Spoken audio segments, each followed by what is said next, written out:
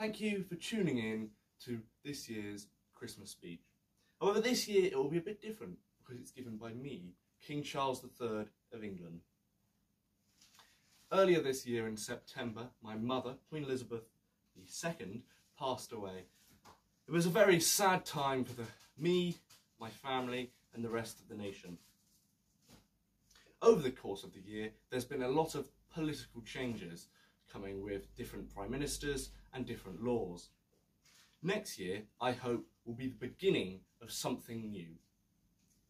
Unity. My coronation, which will be held in June, hopefully will encourage this unity of the nation. Other things that unity may be expressed in include things like New Year, this Christmas, Easter, and so on. And for that reason, I wish you a very Merry